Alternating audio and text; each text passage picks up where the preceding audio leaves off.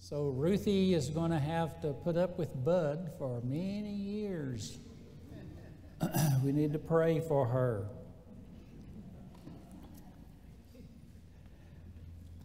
Well, our text today comes from the book of Isaiah. Isaiah has been describing the terrible conditions of the world in chapter 34. Chapter 34 is a description that is apocalyptic. It's awful to read the judgments of God. But in chapter 35, God promises good things to his people. Look at Isaiah 35 and verse 4. Say to them that are of a fearful heart, be strong, fear not. And look at this. Behold, your God will come. He predicts that God himself is going to come and fix things. And he says, even God will come with recompense. He will come and save you. This is not unusual, actually. The prophets predict the coming of God to rescue, to deliver, to help, to fix things. Just a quick reference, Ezekiel 34, when the people were scattered. Ezekiel 34:11, thus says the Lord God, behold, I myself will come and search for my sheep and seek them out. I'm going to come down there by myself. The shepherds aren't doing it. I'm going to go do it. Or Malachi 3:1, the Lord whom you seek is suddenly going to appear in the temple. So this idea of God breaking into human history. Now, what Isaiah does in distinction from all these other prophets is this. He tells us what he's going to do so you can recognize when he comes. How will we know? What are the evidences of his goodness? Well, let me give them to you briefly. We said Isaiah 35, verse 4. Here's the first one. Say to them of fearful heart, be strong and fear not. Your God will come. He will come with vengeance, with recompense. He will come and save you. Then the eyes of the blind will be opened. So that's one thing. Now, in the Old Testament, to open blind eyes was a miracle because they didn't have optometrists and surgeons, and they didn't have all that we have today. I don't even know if they had glasses. And here's something that's never, to my knowledge, there's not a single instance of healing of blind men in the Old Testament. But he says, here's the way you'll know that the true God has acted. The blind will see. Then number 2 in Isaiah 34 verse 5, he says, then the eyes of the blind will be open and the ears of the deaf will be unstopped. In the same way that they're cured of blindness, they're going to be cured of deafness. Then number 3, Isaiah 35:6. The lame man, the crippled, he's going to leap like a deer. Our backyard backs up to a small forest, and there's a big fence, about a 6-foot fence along the way. And we have deer. We have about half a dozen deer that come in, and I can see those things. Sometimes they will just be in a standing position, leap over that 6-foot fence. He says, the crippled man will leap like a deer. Then number 4, this coming Messiah, this God, this one who's God in the flesh, he will bring healing to the leper. Now, leprosy was different from other diseases. The leper was viewed as leprosy was viewed as a judgment more than a sickness. You didn't just get leprosy. You were smitten by God and afflicted with leprosy.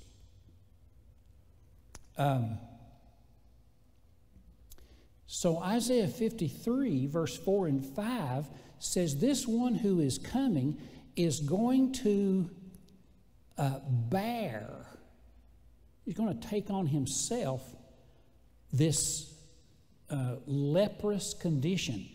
Isaiah 53, 4 and 5. We esteemed him stricken, smitten by God, and afflicted. Now that's the language of a leper. In fact, in the Old Testament days, the rabbis read Isaiah 53 and verse 4 and 5 and call this the leprous Messiah because it uses the words of the leper. And it says, Isaiah 53, 5, he was wounded for our transgressions, crushed for our iniquities, and with his stripes we are healed. So he's going to be smitten like a leper is judged. You might remember Uzziah in the Old Testament, the king, 2 Kings 15, where the king of Israel, they weren't permitted into the Holy of Holies or into the temple. Only the priests were permitted. But Uzziah, in his pride, tried to go in, and what did God strike him with? Leprosy to the day of his death. See, it was a judgment. But here, when this Messiah comes, the deliverer, he's going to take on himself. God's going to smite him instead of those who deserve it. So the leper would be healed because he would pay for their sin.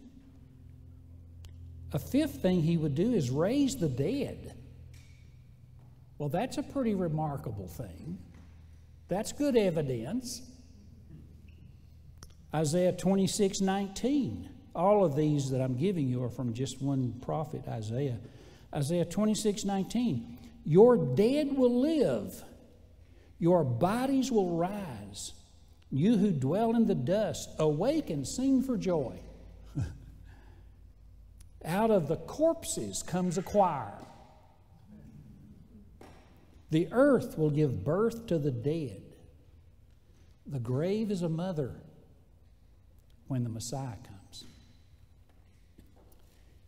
And a sixth thing he will do is he will bring good news to the poor. Well, praise God, the poor need some good news. Isaiah 61:1, the Spirit of the Lord is on me because he has anointed me, that's the word Messiah in Hebrew, he has Messiahed me to bring good news to the poor and bind up those who are sorrowful. So these are 6 things that God gives us as evidence that he has come, he has acted in human history, he has intervened into our sorrow and has come to bring deliverance. Now let's go over to the New Testament. Matthew chapter 11. Matthew chapter 11. And in Matthew chapter 11, John the Baptist has come and has been preaching, and he's saying that Jesus is this Messiah. John the Baptist is saying he's the one.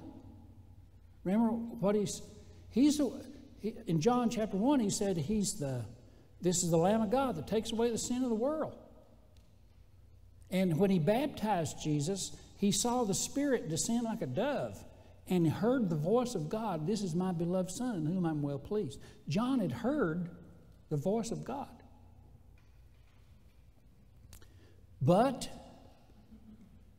a couple of years have passed, and John has been arrested for preaching. And now he's in prison, and he's wondering what's going on. Like, I thought he was the one, and yet here I am in prison. And the darkness and the doubt that settled over him. If he's the deliverer, why am I not delivered? So he sends in Matthew 11, verse 4, or verse 2, when John heard in prison about the deeds of Christ, he sent word by his disciples and said to Christ, "Are you the one who is to come, or should we look for another?" John has lapsed into doubt and questioning. Here's a guy who heard the audible voice of God at Jesus' baptism in Matthew 3. And he says, Matthew 11:4, Jesus answered them and said, "You go and tell John what you hear and see." And then Jesus names 6 things. And guess what? They're all from Isaiah the prophet. He says, here's what you tell John that you're seeing. Verse 5, Matthew 11:5. The blind receive their sight, the lame walk, lepers are cleansed, the deaf hear, the dead are raised up, and the poor have the gospel preached to them. That's the 6 things right out of Isaiah the prophet. What is Jesus doing? Why didn't he just say, yes, I'm the one? Why does he list these 6 things from Isaiah the prophet? And here's the answer. Because Jesus wants John to base his faith on a firm foundation of Holy Scripture. Can I get an amen from the church? Do you know what you need? You need something that's more assuring and more foundational than an audible voice. You need the Word of God. That's what you base your life on. That's the foundation for Christian beliefs. That's why the Christian faith is the most growing faith, expanding faith in religion in the whole world. Almost half the world has now made a profession of faith in Christ. The countries where it's growing the most is across the seas: South Africa, Iran, China. So Jesus is saying to John, put your faith in God's Word. And instead of just saying, yes, I'm Him, He sends him to that which will truly give him certainty and faith in a dark time. Peter actually does the same thing in 2 Peter chapter 1. Do you remember the Mount of Transfiguration? That's where Peter and James and John went up with Jesus on top of a mountain, and Jesus was transfigured before them. It says his face shone like the sun, and there suddenly appeared Moses and Elijah talking with him, and Peter, James, and John fell on their face, and then they looked up, and they said, Lord, we should build a tabernacle here for you and Moses and Elijah. And then a voice out of heaven said, this is my beloved Son, hear ye him. And they looked, and Elijah and Moses had disappeared, and Jesus stood alone. So that Peter heard this visible voice, saw this glorious glow on Christ. And here's what, in describing that event, it's in Matthew 17, Peter later in life describes this.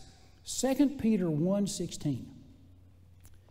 We were eyewitnesses of his majesty when he received honor and glory from God the Father, and a voice was borne to him by the majestic glory. This is my beloved Son, with whom I'm well pleased. See, he's remembering back to the Mount of Transfiguration.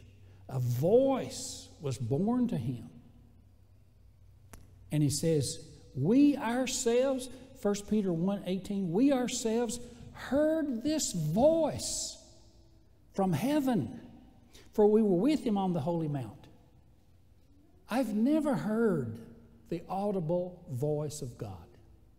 I've had strong impressions that I knew were from God by the Holy Spirit, but never the literal voice of God. But listen to what Peter then says. 2 Peter 1:19. After saying, we heard his voice, here's what he says, 2 Peter 1:19. And we have something more sure. Wow. More sure than an audible voice? Yes, he says, the prophetic word to which you will do well to pay attention. That's what Peter says. We have something more sure than the audible voice of God. And I know Christians who hardly read their Bibles, and then they'll have some kind of dream. And man, they just run with that dream. It's like, whoa, pull back. What does the Scripture say about the direction you're about to go in? We have something more sure than what friends will tell you, what circumstances dictate, and John had bad circumstances. He says, we have a more sure word than any kind of feeling that we might have, or any kind of counsel from our people who love us, something more sure that we can base our life on, and the foundations of our faith, it is the prophetic word of God.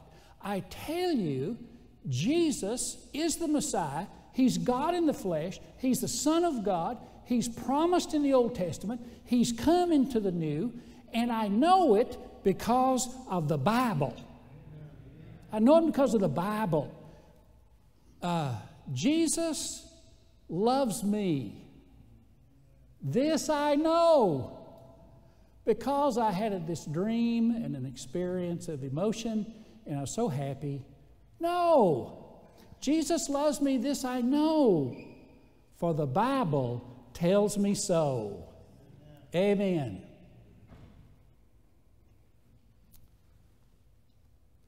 So, what is Jesus doing? He's directing John back to the Word of God and not his circumstances. Don't look at the darkness of the jail cell you're in. Just focus in on those promises and know that I'm fulfilling the Holy Scripture. Now, a couple of things. Matthew 11, verse 5. Jesus does add this statement. Matthew 11, 5. The blind receive their sight, lame walk, lepers are cleansed, deaf hear, dead are raised up. The poor have good news preached, just like Isaiah said. Then verse 6. Blessed is the one who is not offended by me. Why did he add that? Because I think, the word offended means to stumble, to trip up. Blessed is the one who does not stumble over the way I arrange his life. See, John's in prison. Now, John, you have the right one, but your expectations were a little off. See, my purpose is for you, and your expectations Two different things. So don't get tripped up when God arranges your life in a way that doesn't meet your expectations. God is not an American fulfilling all the American and westernized expectations. John's in prison. He's going to die there. They cut his head off, you know. Well, where's Jesus? Jesus is exactly who he said he was, doing exactly what he's supposed to do. And his purpose for John was now over. So we go to God and we say, God, I want your will. Remember Jesus' prayer? Not my will, thine be done. We give our expectations to God. Don't get tripped up. Don't stumble. When God uses you differently, has a different plan for your life than for somebody else's. Blessed is he who's not offended by the way I do things in your life. He gives him that counsel. But here's another thing I want to give to you. And that is, don't judge yourself by your circumstances. Don't evaluate yourself based on the prison cell you're in. Because Jesus goes on in verse 11, he says, truly I say to you, among those born of women, there's arisen no one greater than John the Baptist. Jesus said, I know he's in prison, but don't interpret his restrictions and his circumstances, his prison life, don't interpret that as that he's not a great man. There's no one born of women in this old covenant age that's greater than John the Baptist. So don't judge God. Don't be offended by him. Don't judge yourself. Just surrender to him. Say, God, I trust you. I trust you. And I trust your word. Don't judge the surgeon while he's still at the operating table, or the mechanic when he first lifts the hood. Give God time. And I close with this morning. I read to you from 2 Timothy 4:13, where Paul asked Timothy, these are in the last days of Paul's life. He says, when you come to me, I'm cold, bring the cloak. And bring the books. Bring the books. Adam Clark commentary says that could be Paul's own notes. Could it be commentaries? First century commentaries were available. And he says, bring the books. But then Paul says, above all, bring the parchments. What are the parchments? Well, there are two ways you can identify them. The word parchment in Greek is the only place, this 2 Timothy 4:13, that's the only place it's used. It's an ancient writing material, so it's old. The other thing he says that gives it away is, above all, bring those parchments, those ancient writings of old. So what do you think it is? Paul says, above all, bring those ancient writings. It is the Word of God. The old prophets. That's what Paul is saying to Timothy. I want you to bring me a cloak because I'm cold. And I want you to bring me books because I'm bored. But most of all, for my soul, I need the Word of God. I need the prophets. I need Moses. I need men who spoke the words of God. Bring those parchments to me. See, when you get ready to die, you need the parchments. You don't want to be guessing and looking for an experience or have the pastor come and pray a brief prayer, man, you need the parchments. The ancient writings of God. You need something for your faith to stand on that's immovable and foundational. And that, my friend, is found in this book right here that I hold in my hand. Aren't you glad we have it? We have the book. We have the Messiah. We got the right one. We're not offended when our lives get messed up and He doesn't fix them as quickly or in the way we thought He should. We won't trip up over that. We look at the book and we find we've got the right one. This is Him. And then this book, we look at this book and we build our faith on it. And then we're ready to face whatever comes in our future, including death. I guess I'm speaking along this line because the last few weeks in our church, not members, but the overall purview of the church, extended family, we've had at least 8, maybe 9 or 10 deaths. We find ourselves doing funerals, memorials. I want this church to be ready. We never know when it's going to come. And there will be people here this morning that may not be here this time next year. Base it on the Word of God. We'll be good. Let faith arise, my friends, and hope in Jesus. Let's pray together. Ushers, you prepare as we are going to worship with our tithes and our offerings. And please don't forget 2 weeks from today, Thanksgiving Sunday. We're going to have a blowout on that Sunday. We're going to have turkey and ham coming out the rafters, packed to the rafters. And desserts and stuffing and what's that purple stuff? Cranberry sauce. We got to have cranberry sauce. And so it's going to be a great day on November 21st, 2 weeks from today. Bring somebody with you. Let's use it for outreach. Let's pray. Heavenly Father, thank you so much for your word. I can't praise you enough that we have a foundation that's immovable. The written word of God. Our memories fade, our experiences and our emotions are unreliable.